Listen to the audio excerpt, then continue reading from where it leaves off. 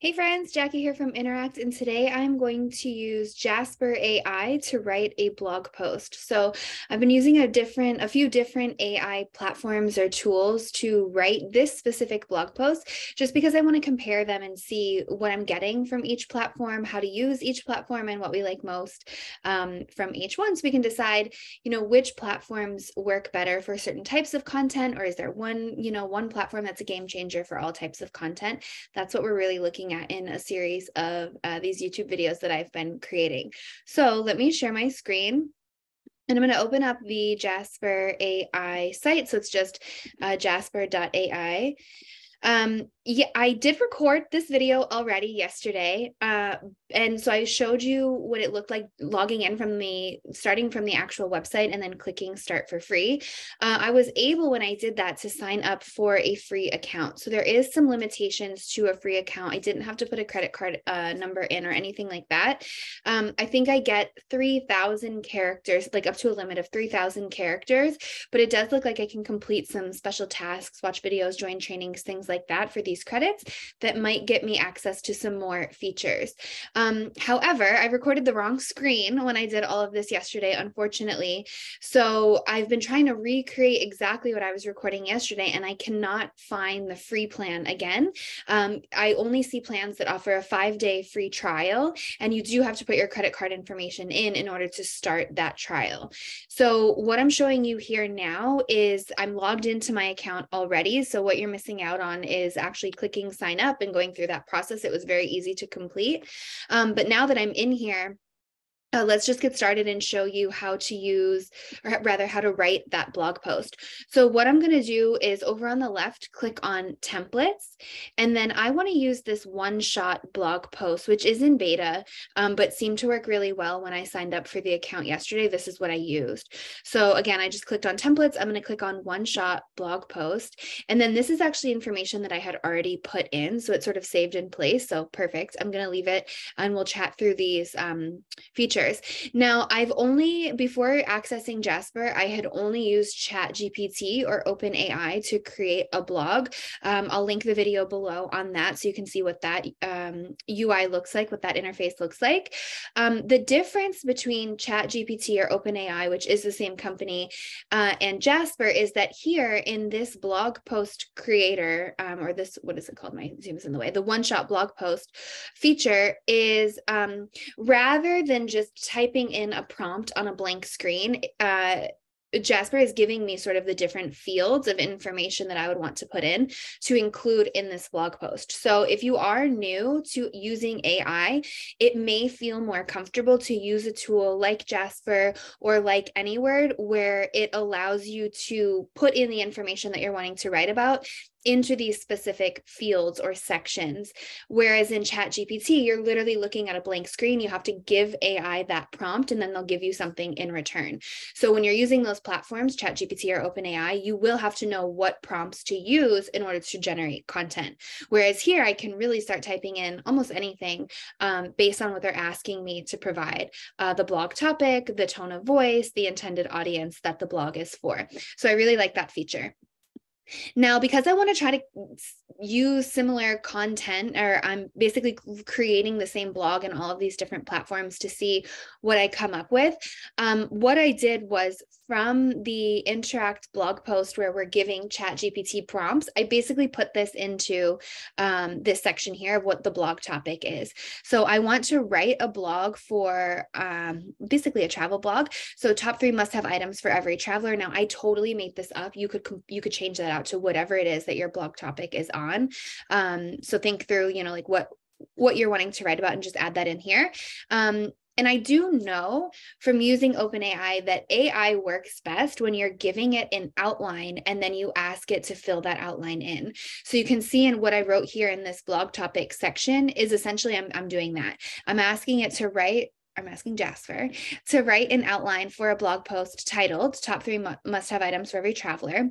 The outline should include an introduction, 3 main points, so those 3 items, and a conclusion. Then after it gives me that outline, I'm asking AI to write 200 words for the introduction, for each of the main points, and the conclusion. And then for each of the main points, I want it to include a point of view and cite a statistic to back up that point of view with an example. So this is very similar to the prompt that I put into ChatGPT and OpenAI, also very similar to the prompt that I used for AnyWord.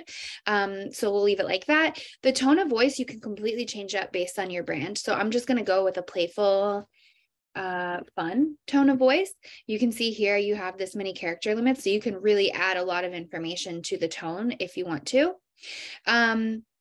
And then the intended audience. I really like this. This isn't something that is necessarily called out to you on ChatGPT or OpenAI, because again, it's just that blank interface where you're giving it the prompts and it's giving you information back.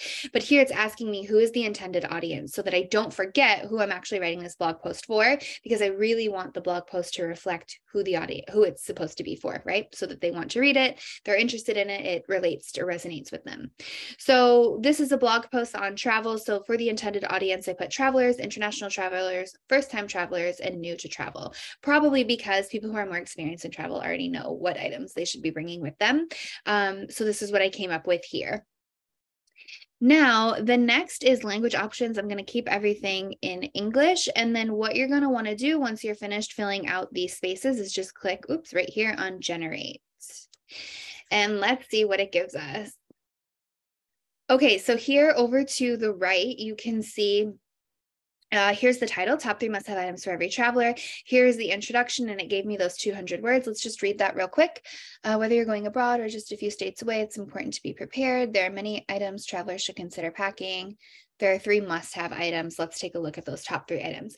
So this paragraph that it's giving me for the introduction is very similar to what I've seen in the other platforms as well. Basically like, hey, you know, traveling is exciting, but you want to make sure that you have everything that you need with you. Here's the top items that you don't want to forget. And then we can go into each section of like what that item is and why you'd want it. So here in the body is the first item is a portable charger. And then here's that paragraph that it fills in. So in 2019, more than 1 billion people traveled internationally. We rely on our phones and other devices for so much when traveling. Cool. So here's the stat of how many people traveled internationally. So if you just click on this, it does give you like a bigger view. So let's look at this. Maybe it'll be bigger on your screen.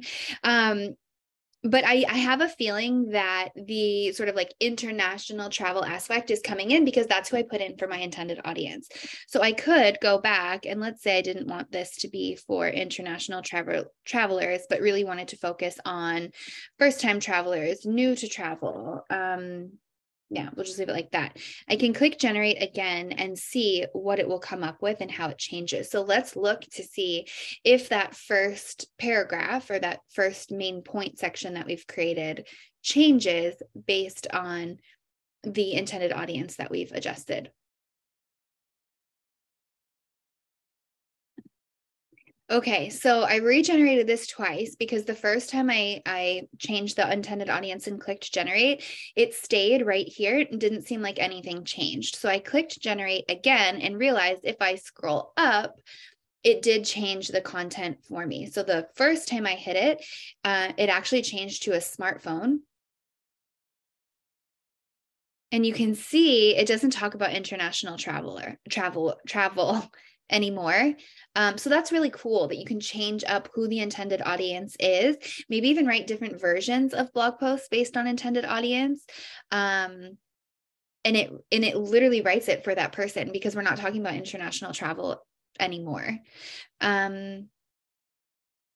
Cool. And then I'll just go up one more time because I hit that generate button twice. If you scroll up a little bit further, you can see, again, still don't have international traveler listed in the intended audience. And again, it doesn't look, it changed the products that you would travel with, but I'm still not seeing anything about international travel.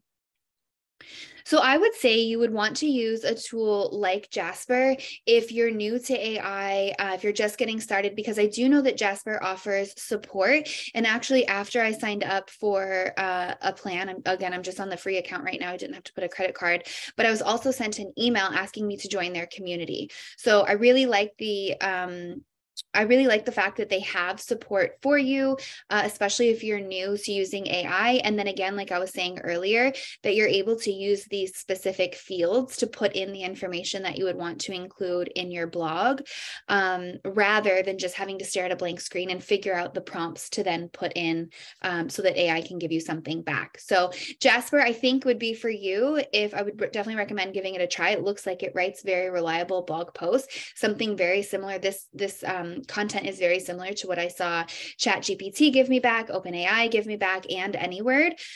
So it's definitely high quality. But I think the Jasper would be used for people, yeah, who are newer and who are looking for more support and a little bit more guidance when you're using the tool. So let's keep going. We'll keep playing with more softwares, and I'll see you in the next video.